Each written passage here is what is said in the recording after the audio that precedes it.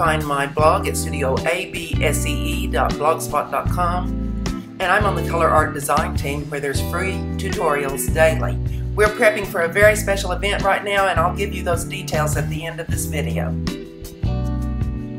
My personal taste in videos is don't talk all day and let's get started, but I do have some things to tell you about Love Summer Arts. This is our first collaboration. A lot of times it's hard to find us artists on YouTube because we're often lumped into categories with education or do-it-yourself.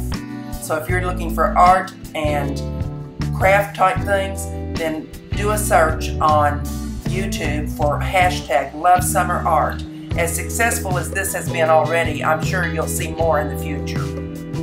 What you see above is a collection of the napkins that I've wiped paint brushes or extra paint from the table on, and I just can't bear to throw all that beautiful paint away. There's a lot of shimmer in the color arts projects.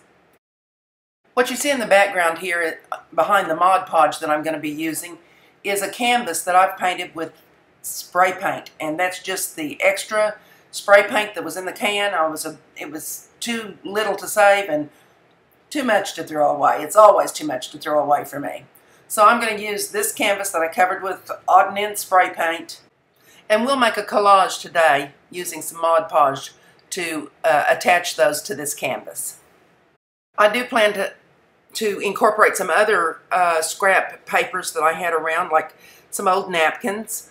These napkins are printed napkins that are still in good shape. I haven't wiped up paint with them.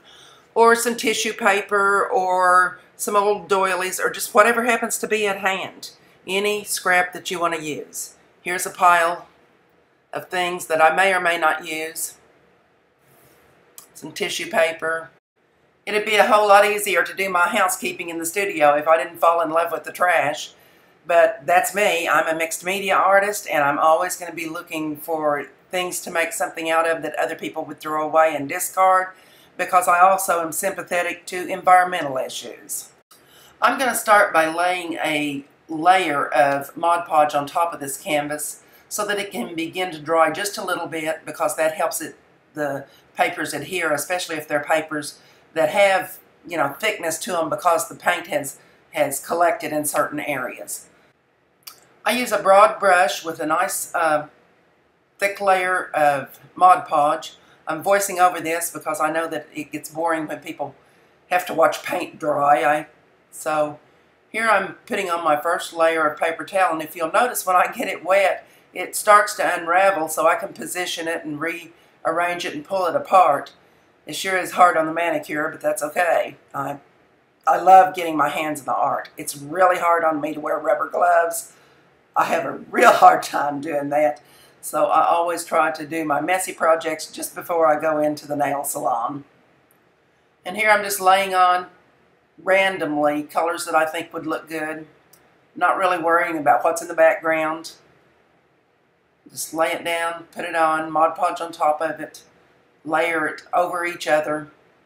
I kind of am thinking at this point that I want to leave the area in the middle light, but I know that when I make decisions early on or fall in love with something early on, that is really bad, because then it's hard to go over it later on. So I never make myself do what I set out to do.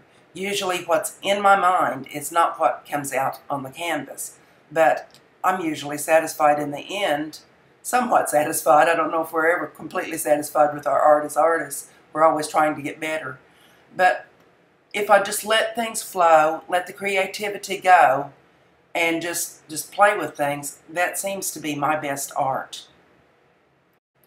The dye in the tissue paper will often bleed, so that is actually an asset when you're doing collage, because it helps blend things together. Now, some of the color arts projects that I did have twinkling H2Os and various paints that are meant to move when they get wet again, so that will react also with each other. But some of the paints that I used are not paints that will run and bleed. So you just lay on the colors and the layers and see what happens. And sometimes when you go back over them, that's when you get the blending time. It doesn't look like I'm getting too much blending from this bright fuchsia color yet, but I have used it in the past and I know that it bleeds, so it's going to bleed over. Oh, there it goes. It's bleeding over and giving me some blending there. And I really like this napkin, and as I said, don't fall in love with things that you do early, because I'm putting this on early and I'll probably end up covering it up at the end.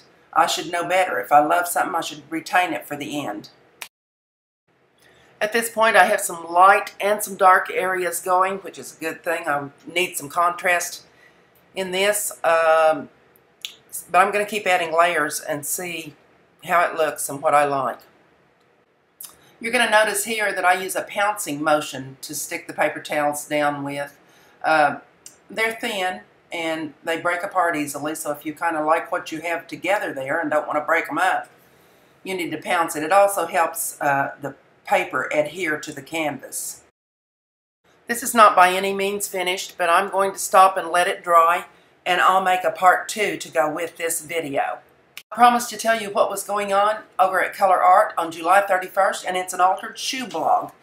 The first ever design team for Color Art is a very talented group, so it's going to be an amazing show. I just can't wait to see what everyone's done. I hope you'll join us. Go over to colorart.com/blog and find out how to get to our blog hop. We have a Color Art Facebook page and a brand new Color Art Paint Studio Facebook page where you can hang out with the design team and post your own works.